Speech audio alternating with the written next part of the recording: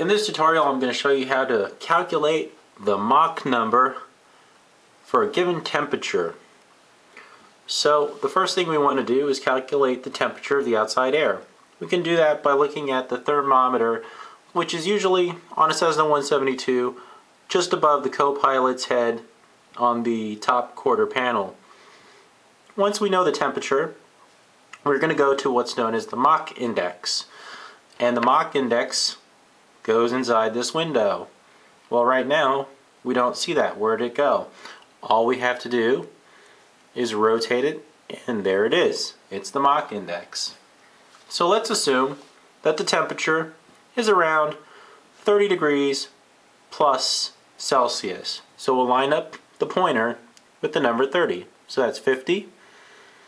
Here we've got 40. And there we've got 30 degrees Celsius.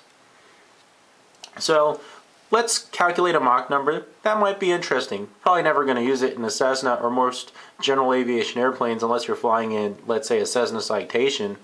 But let's look at what the airspeed is in knots if we're going Mach 1. So all we do is look on the inside scale for the number 1. This would be Mach 1, Mach 0.9, Mach 0.8, Mach 1.1, Mach 1.2, and etc. So at Mach 1, we're going to be going 6.5, 6.6, around 670 knots would be Mach 1 for a temperature of 30 degrees Celsius. It's that easy.